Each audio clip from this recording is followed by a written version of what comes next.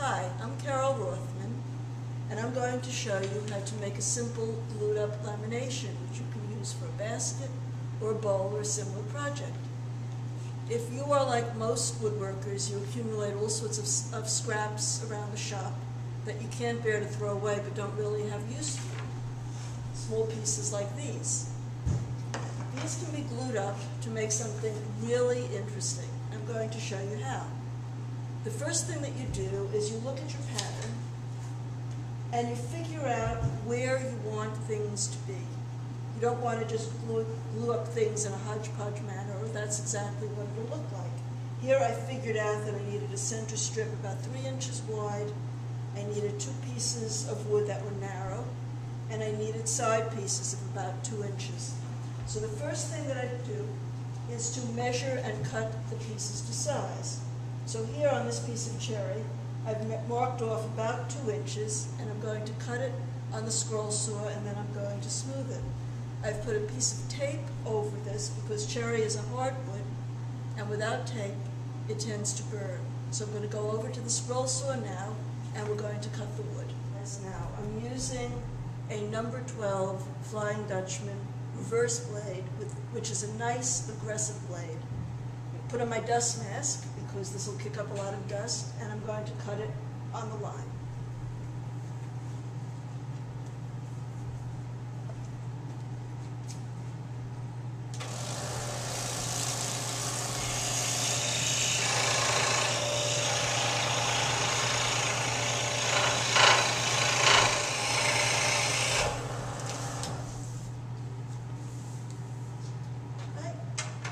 Now I have my piece cut.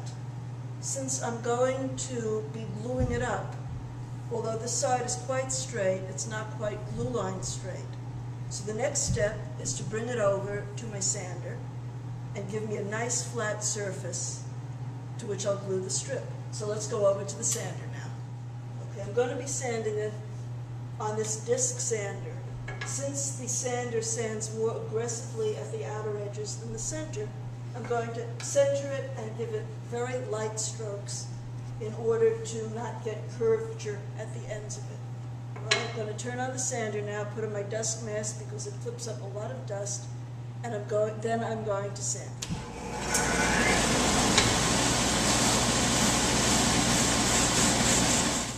When I've finished sanding it, I'm going to double check and make sure there are no gaps on this edge. So I take a nice surface, this table is a nice flat surface, and if I put it down and it sits nicely on it, then I have an edge that will be sufficient to glue the strip to. So now we're going to start doing the glue up. All right, now I've cut all my pieces to size in accordance with my pattern, and I'm going to glue them up. I'm going to glue them strip by strip with white glue. I prefer using weld bond glue. It's a white catalyzed PVA glue that dries clear. It grabs very nicely, which is important if you don't want things to slide, and holds very well, sets up quickly. After I glue it up, I'm going to clamp them with these clamps. Since I'm going to be cutting a pattern from the middle of it, I don't need to protect the edges. If I were going to need the edges, I would put an extra strip of wood to protect it. Normally also, I like to put a strip of wood across called a caul, which I clamp down to keep things from buckling. But since I left my center strips a little high, since I didn't want them to risk being too low, I'm not going to be able to do that. All right, starting with the first strip, I take my glue, which I've transferred to, it's actually a cake decorating supplies, a very soft bottle that's easy to squeeze, and I'm going to squeeze a nice generous amount on my wood.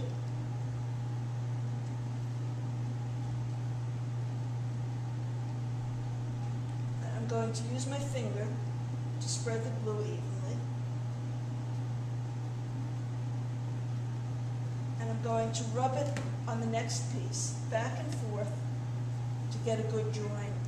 Rubbing it back and forth helps take out any little air pockets. and gets it started joining, so that in some instances where you can't use a clamp because things would slip out of alignment, if you get a good join just from rubbing back and forth, you can dispense with the clamp. All right, so this is the first piece. Now I'm going to go on to the next piece. Squeeze out more glue.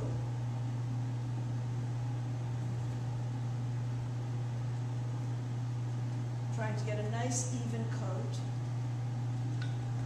And I'm going to rub that back and forth. And now I'm going to glue the last strip in place.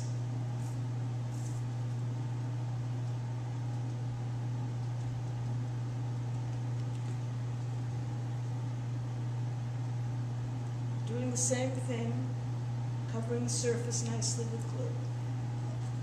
Put it in place, and I rub it back and forth just as I did the other ones. Make sure that the strips are even with each other. And now I'm going to clamp them.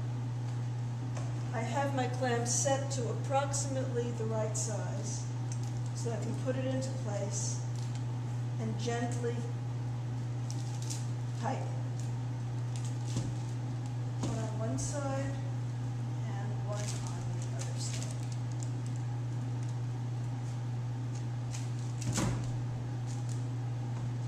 I'm watching as I clamp that they don't slip out of alignment and that the pieces don't pop up, since I can't very well put a piece across the top because it's at different heights.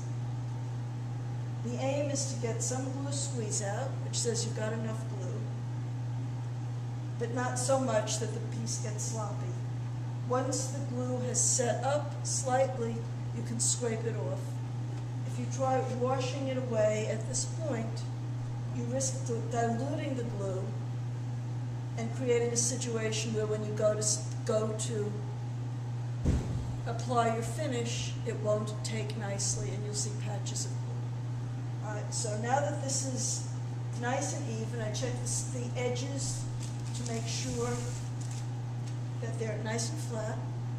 What I'll do is I'll give this a good dry for several hours or overnight before continuing the cuts that go across to finish up the lamination.